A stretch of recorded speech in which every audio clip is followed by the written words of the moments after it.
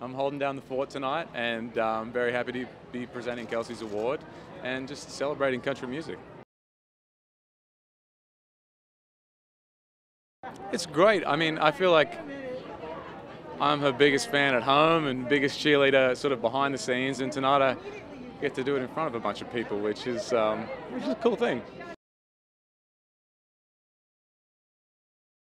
Always looking forward to being in the same room as Chris Stapleton, and I'm really looking forward to seeing Walker Hayes do Fancy Like tonight, honestly. Yeah.